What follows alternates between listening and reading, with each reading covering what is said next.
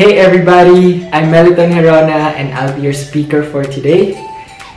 Just a quick background of myself. I'm a former dancer, cheerleader, and now currently I'm a fitness professional and a group exercise instructor here in Hong Kong. I've studied in University of the Philippines with a bachelor's degree in sports science, and I've been in the fitness industry for almost 5 years now. Fitness and exercise has always been a passion and now a career for me in life. Alright, so before I get started, I just want you guys to ask yourself two things.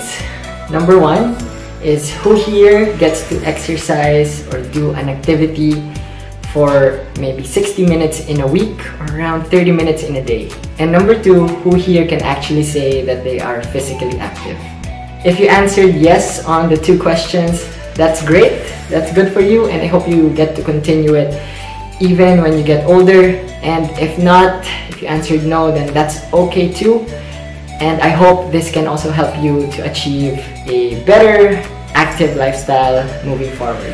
As we all know, exercise is an important part for us to have a healthy lifestyle. And here I'm just going to be giving you guys a few benefits of how and why we need to do fitness or exercise. Number one, it would help us prevent and of course reduce any health-related problems or diseases that may occur. So for example, obesity, hypertension, any heart problems, and the like. So these are usually the common sickness na nakukuha ng isang tao from the lack of physical activity. So exercise and fitness would really help a person prevent all these. So kung may kilala kayo na may ganitong problem or you personally is experiencing these, I suggest you can start building your habit of working out or having an active lifestyle. Number two, it would actually strengthen an individual, not just physically but also mentally and emotionally. What do I mean by this? We usually know that pag nag-workout tayo, we get stronger, our muscles grow, we get fitter, right?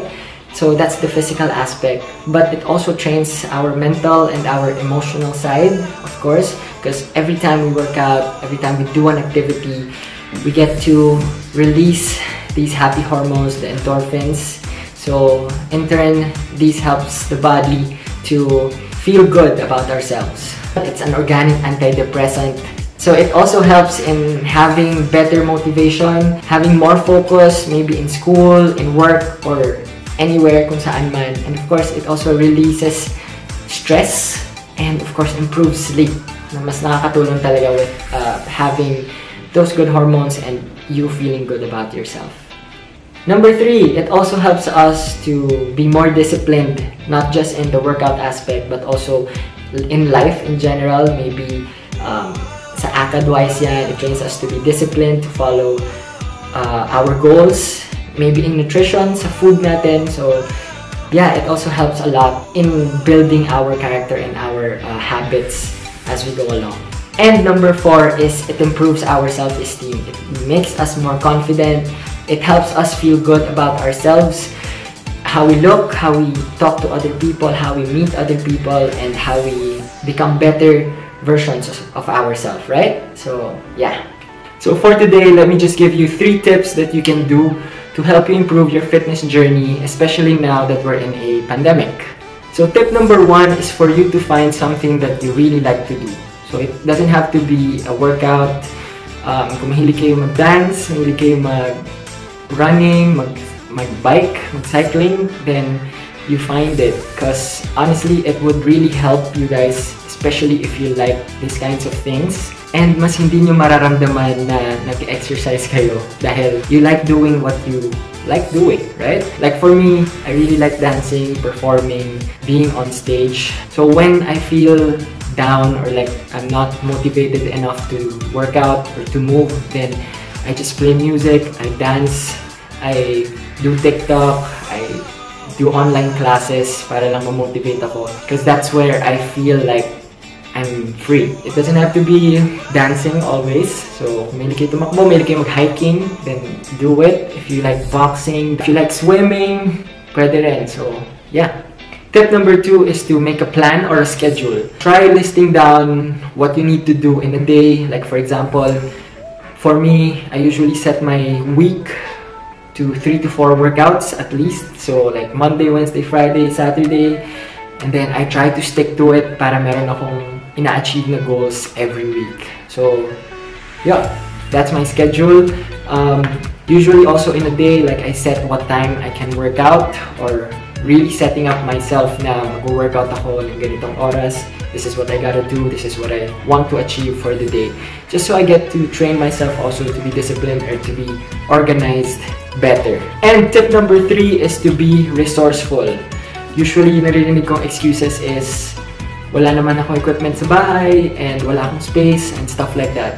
And it doesn't have to always have the equipment or the big space that you can do. Even just a small space that you can work on, or just doing bodyweight exercises, or using water bottles, using your bag na mabigat. So yeah, it would help you guys to be more creative and more resourceful. Madaming exercises also that you can learn online na you can do at home without any equipment. Always be resourceful, always be creative in making your workouts, exploring what you can use at home, your stairs, chair that you can do, the sofa, everything can be used to your advantage. So let me just show you 3 exercises that you can add to your home workout that is very beneficial, and you can do it at your own pace. Let's go!